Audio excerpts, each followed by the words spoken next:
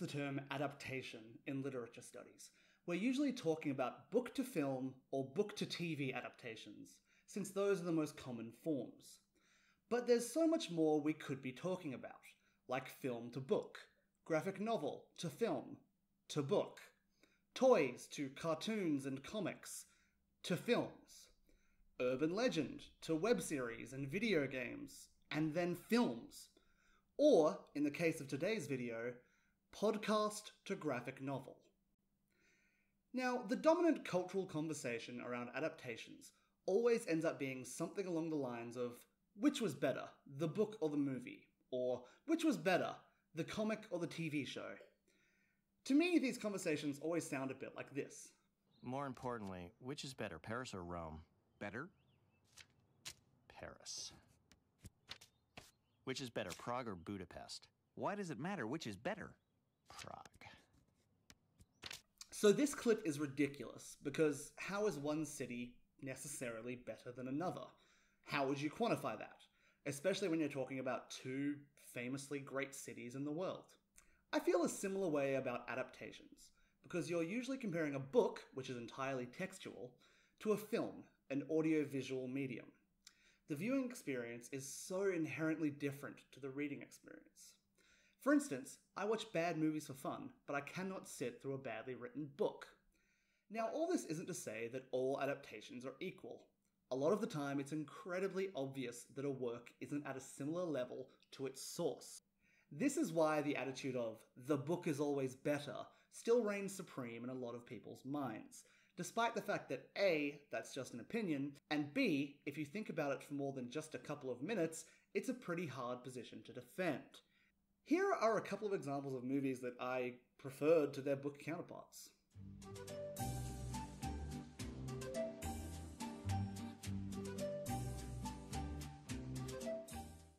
And those are just Steven Spielberg adaptations.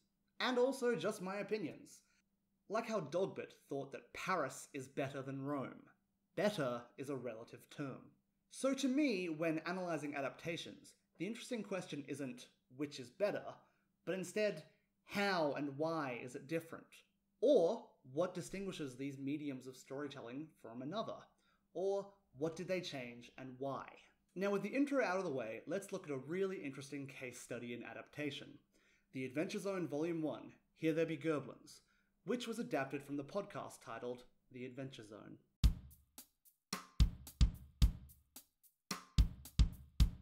Chances are, if you're watching this video, you know who the McElroy brothers are.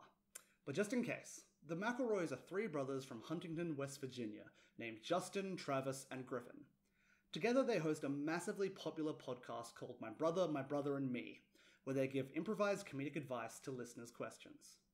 In 2014, they put out a My Brother and Me episode featuring themselves and their father, radio veteran Clint McElroy, playing Dungeons & Dragons. The episode was well received, and they turned it into a fortnightly podcast of its own called The Adventure Zone. The Adventure Zone starts as a simple sword and sorcery fantasy comedy tale. Griffin serves as the Dungeon Master, while Justin plays Taco the Elf Wizard, Travis plays Magnus Burnsides, the Human Fighter, and Clint plays Merle Highchurch, the Dwarven Cleric.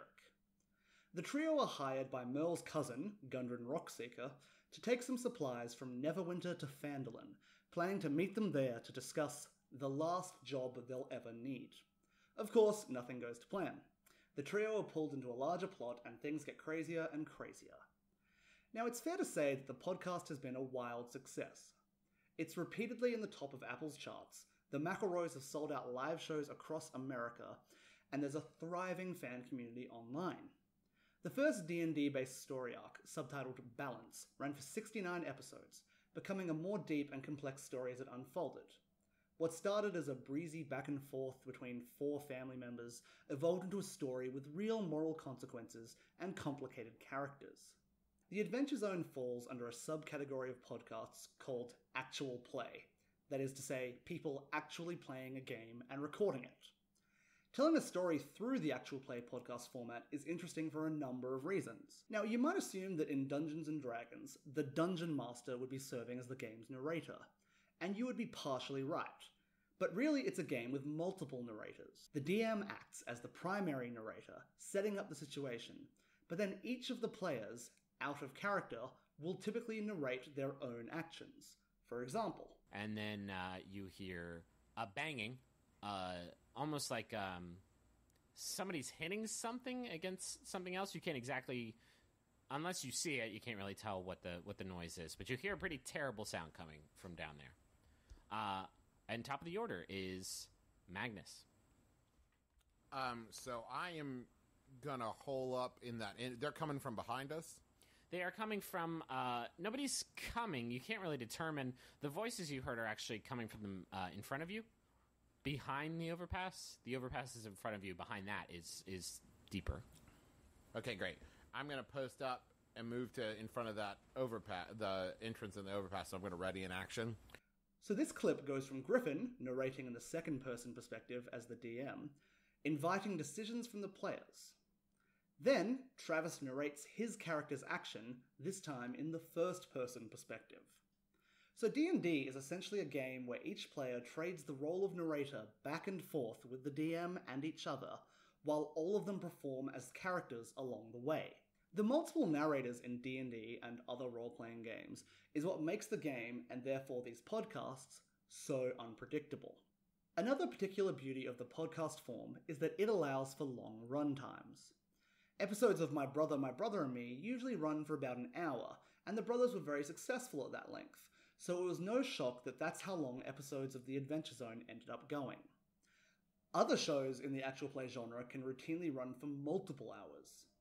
This sort of runtime leaves a lot of space to play, and in this space, the McElroys routinely diverge from the game to improvise comedy bits, some having little to no relation to the game at all. So poor people love Magnus, is what you're saying. That is correct. He's the Larry the Cable Guy of our team. He's the Cheetos of people. Listen, I reach out to Real America. Yeah. And Real America loves Magnus. They don't get Taco. Real Faerun or Forgotten Realms or wherever like the real down-home Faerun. They love me. The best part about these bits, in my opinion, is that they always just feel like a family trying to make each other laugh. Then, when they laugh, I do, not only at the joke, but with the others who are laughing. It's contagious and rarely feels forced. Now, while the episodes do go on for an hour or so, they're usually well edited. D&D is a game with a lot of dice rolling, rule checking, character form flipping, spell googling, a lot of fluff. But by pre-recording and cutting down on these elements, the Adventure Zone becomes a much more streamlined event than, say, listening to your older brother and his friends playing D&D in the next room. I cut a lot out when I edit, which I usually do the day or sometimes the night before because my life is in shambles, and I cut a lot of stuff out. Like, this is the most heavily edited thing I make. And so just like cutting down the recording to something that is listenable without like long pauses for rule checks and like decisions on what actions to take. I cut like maybe a fifth or to a quarter out of the whole recording, and that takes a really long time. As a podcast, The Adventure Zone is a well-told story, played by a family with brilliant chemistry both in and out of character. But how is this all different in the form of a graphic novel?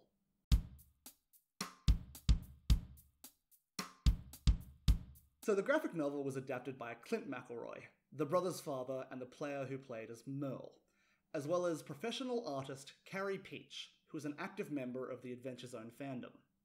Where the podcast has a lot of room to play around in, the graphic novel does not. Clint and Carrie essentially had to boil down 8 or 9 hours of podcasting into just 238 pages of a graphic novel. So a lot of bits, especially the out-of-character ones, are cut down on or removed entirely. This leads to a more streamlined but less sprawling work. The pace of the podcast in the early episodes is a bit wandering, whereas the graphic novel hits the ground running. This is also a side effect of the action in comics being so much quicker than the rolling and silent adding needed for Dungeons & Dragons. For instance, the action on this one page represents about 3 minutes of audio. This is such a different experience to hearing one of the brothers say, "I rolled a 12" when describing the battle. The podcast has slightly more suspense, minute to minute, due to the nature of D&D gameplay. As a listener, you wonder if that 12 is enough to hit, and there's always the slight pause while Griffin does the maths. Then, after the hit's gone through, there's a strict order of initiative that rules over who will move and when, and this is all opposed to just seeing it happen on the page of the graphic novel. Another way Clinton Carey handled the adaptation was by taking some of the out-of-character bits and putting them into the mouths of the characters. Merle, where are you? What are you doing? What's I am your probably studying my cantrips. scene? Okay. Just preparing. You mean, just say masturbating, Dad. I'm deep in thought. Don't come in, Mom. I'm studying my kid. Because something about this whole thing stinks to me. I've never liked Gundren, and I think there's something up. In the podcast, this is clearly said by Travis out of character, as he says Dad at the end. It's Travis talking to his father Clint, not Magnus talking to Merle. But it's a quality joke, so they chose to adapt it for the comic, despite not having Travis or Clint existing as characters. So instead, they put it into the mouths of the characters they were playing, and the bit still works.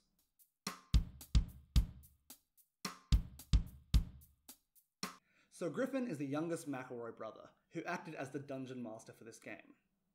It was obvious from the outset that each of the other family members would have their characters prominently featured in the graphic novel, but it wasn't obvious what Griffin's role as the DM would have been in the adaptation. Griffin's role as DM could easily have been reduced to a simple text box, the typical way comics have handled narration. If they wanted to use the text box and keep it interactive, they could have had the players argue with it. It's a trope used often in the Deadpool comics of Daniel Way, for instance. However, the adaptation did something fairly interesting. It put Griffin, as the DM, into the graphic novel as a character. The DM Griffin pops into different corners of panels to instruct, deride, or otherwise interact with the characters of the story, while also pushing the narrative forward. It's through these interactions that the graphic novel makes the metafictional aspect of the story clear. This comic is about 3 people playing a game of Dungeons & Dragons. While DM Griffin helps to acknowledge that this is just a game of D&D, they never fully part the kimono.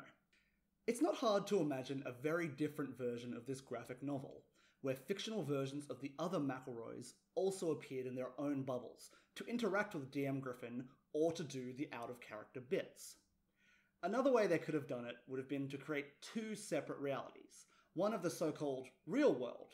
Picture the 4 of them sitting around a table, complete with dice, chips, and Mountain Dew. And then another reality of the fantasy world, which the characters inhabited. This would have been an easy way to get all of those out-of-character bits into the story and hang on to the multiple narrator framework of the podcast. This use of multiple layers in reality has been done before in comics, including Joe the Barbarian, Image Comics' Non-Player, and The Max. All of these works use 2 different layers of reality to different effect, but it's usually clear when the story switches between the 2. They could also have framed the narrative in a similar fashion to The Princess Bride, by using the real world as just a framing device, popping in and out to comment on and bookend the story. Or they could have used reality in a similar manner to the Lego Movie, only revealing the metafictional layer towards the end of the story as a twist, as in, oh my god, it was D&D all along. Another direction they could have gone in was that of Scott Pilgrim, leaning heavily into the RPG aspect of the story, creating HP bars and displaying dice roll totals. Having said all that, I think the use of DM Griffin was a really elegant and interesting solution. It boiled down a game of many narrators into just one, and allowed for metatextual inserts and consistent humour without pulling the reader completely out of the narrative. This allowed the graphic novel to be extremely self-referential, just like the podcast. But the graphic novel only ever knocks against the 4th wall, while never quite breaking it. You could almost read this work as if the characters were real, and the DM Griffin was some 5th-dimensional god there to mess with them.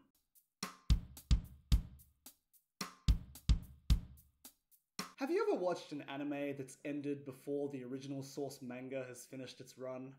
Because those adaptations can get weird.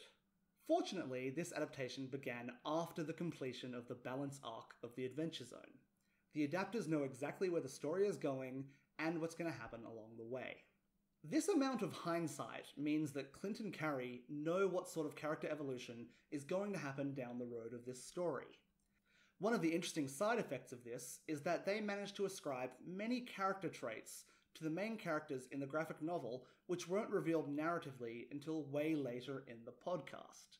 Remember, when they started the show, it was just supposed to be an experimental fill-in episode to make way for some paternity leave.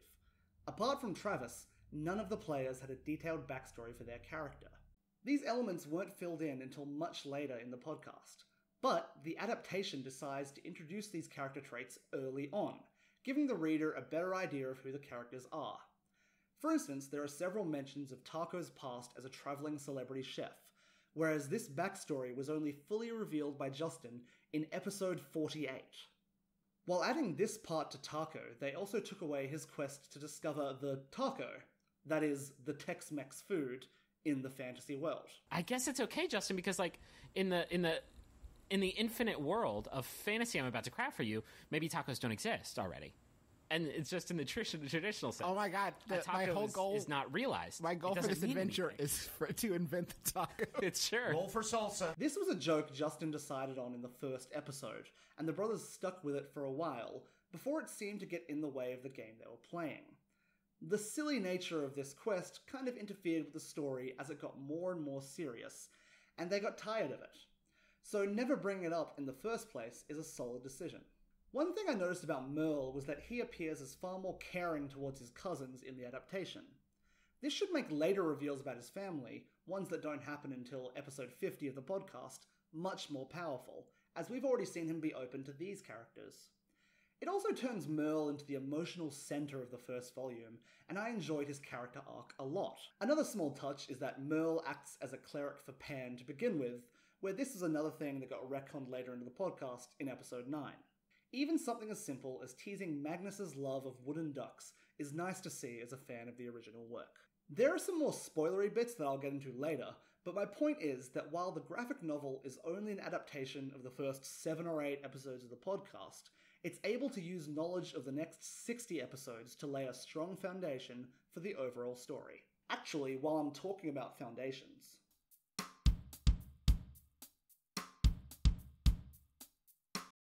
let's talk about the podcast's source material. The first episode of the podcast makes it clear that the McElroys are playing a pre-written D&D adventure from the starter set, entitled Lost Mine of Phandelver. So, the chain of adaptation isn't as simple as podcast to graphic novel. It's actually Lost Mine of Phandelver to The Adventure Zone episodes 1 to 8 to The Adventure Zone Volume 1, Here There Be Goblins. If you go through the pre-written adventure, a lot of the beginning of the first arc is in here. To quote, Lost Mine of Phandelver is divided into 4 parts. 1. Goblin Arrows. The adventurers are on the road to the town of Phandalin when they stumble into a goblin ambush. Check. They discover that the goblins have captured their dwarf friend, Gundren Rockseeker. Check. And his escort, a human warrior named Sildar Hallwinter. And there we have it. This is only page 3 of the pre-written adventure, and you can already see where the McElroys have started to put their twist on the adaptation. Here's what happened in the podcast when they introduced the character of Sildar Hallwinter. So Gundren is actually going up ahead of you guys with a fighter escort named Sildar Hallwinter, whom you've never met. He was not actually at the tavern last night. He was not at the wine mixer where you guys... and his name one more time? Sildar Hallwinter. Yeah. It sounds disgusting. I'm just going to call him Silly. Very blue jeans. I can call... That's what I'm saying. This is our game. We can do whatever we want. I can start calling these creeps Barry Blue Jeans and... You're good. Okay. Okay, because Sildar Hallwinter does not stick in my head, but Barry Blue Jeans I'll never... Okay, Barry Blue Jeans is it. That's his name now. So... In the podcast, you get a great moment of meta-humor about the ridiculousness of fantasy names. Then, Griffin picks a name equally as ridiculous, but far more up the McElroy alley. Barry Blue Jeans. In the graphic novel, however, this is just his name. It's another effect of the hindsight I mentioned earlier. Now, all locations used in the first arc of the podcast are mentioned here in Lost Mine, but the narrative begins to change fairly quickly when Griffin changes the nature of what's in the mine. They still use the outline of Lost Mine's villain, the Black Spider, but quickly turning him into Magic Brian, Again, sort of McElroyifying the original content to become something different. By using Lost Mine as the original source, the Adventure Zone gets to use several familiar standard D&D scenarios for the McElroys to improvise humour over. Now, I wouldn't go as far as calling this a parody, since the adventure and action is all done in earnest, but they put their own comedic twist on it wonderfully. One of the most interesting aspects of adapting the podcast to the graphic novel is that the names of places and characters have been changed. For instance, Clarg the Bugbear becomes Ganache. The town of Phandalin in the adventure and the podcast then became Haverdale in the graphic novel. By changing these names, they were able to turn this into a more indirect adaptation, i.e., one that doesn't have to pay licensing features to the copyright holders of D&D. It's smart because there's not much difference to these names anyway. Lost Mine of Phandelver is sold in a starters set for the 5th edition of the game. This version of D&D has been around since 2014, and the game has surged in popularity since. So surely this particular game has been played tens of thousands of times, maybe even hundreds. Due to the nature of D&D, each of those games is unique in its own way, with differently used players and non-player characters. Now, I think the only reason we wouldn't typically think of each individual game as an adaptation is that generally they're not recorded. So the question becomes, if there's no record of them, do they exist as adapted texts? I personally would argue that D&D is a shared storytelling experience. It even says so on page 2 of Lost Mine of Phandelver. And this is something that exists within the oral storytelling tradition. This is especially true when it comes to players recounting the highlights of their adventure to other people at a later date. If you were to accept this definition, then the D&D pre-written adventures might just be some of the most adapted texts of all time, right behind the Bible or Spider-Man.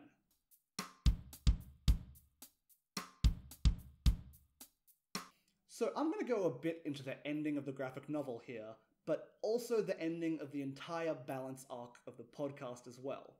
So if you're watching this and haven't finished the podcast, you might want to skip to the next section, the timestamp of which should appear here. I really liked the changes the graphic novel made to the ending. So in the podcast, the group chooses to free a young orc boy from would-be slavers on the way back to town, while following Gundren's trail of destruction. Then, later, when Gundren is about to let go of the Phoenix Fire Gauntlet, that same orc boy shoots him with an arrow, provoking the destruction of the entire town.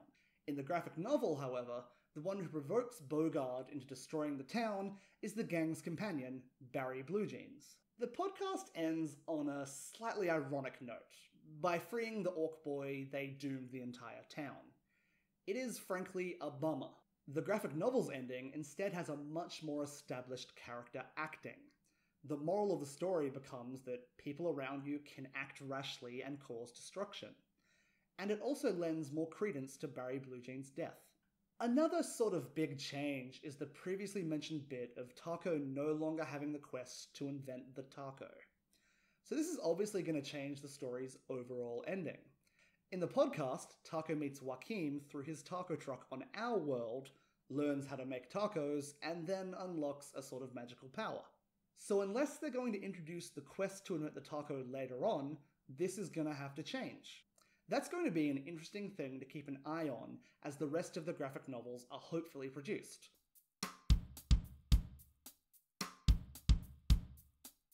The final thing I want to talk about here is the really incredible job I think Carrie Peach did with the artwork.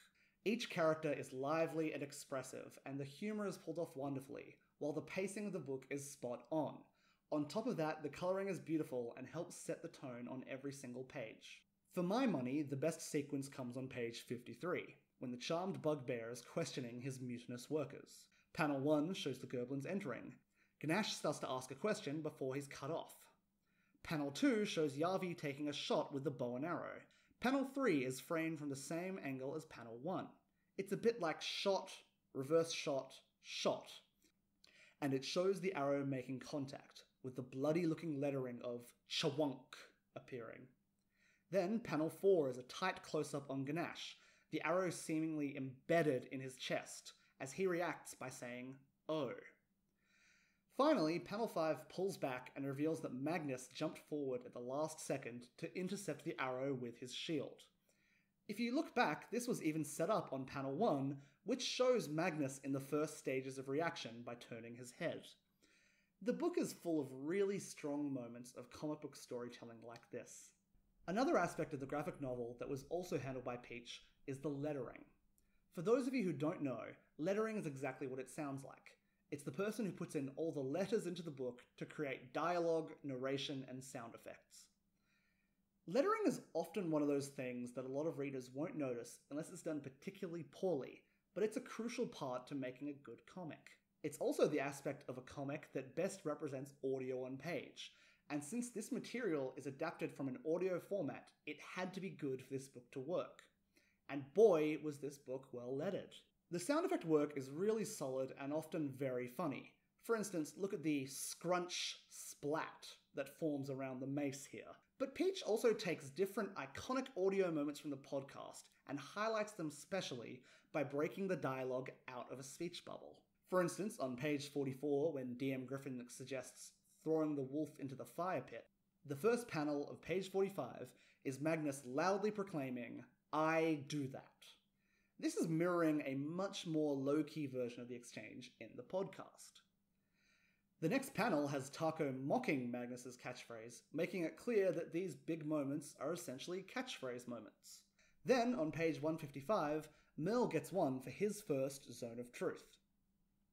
Taco gets another one of these moments on page 138, but it's one of the most iconic moments of the first arc, and I don't want to spoil the image here.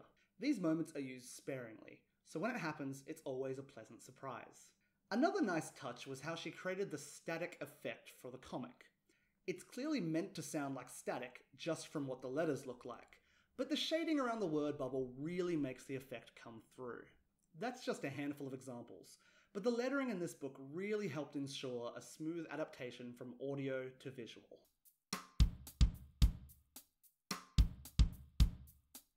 The Adventure Zone really is an interesting adaptation.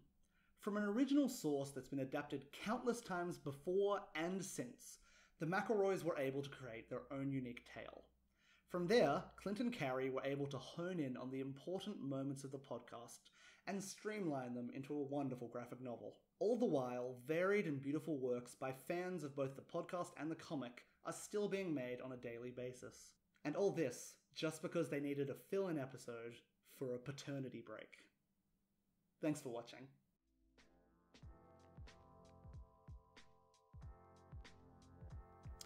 Thanks for watching, everyone. I'm aiming to do a series on kind of weirder adaptations like these, so please subscribe if you want more. And if you can think of any other odd cases that you'd like to see an episode about, drop a comment below.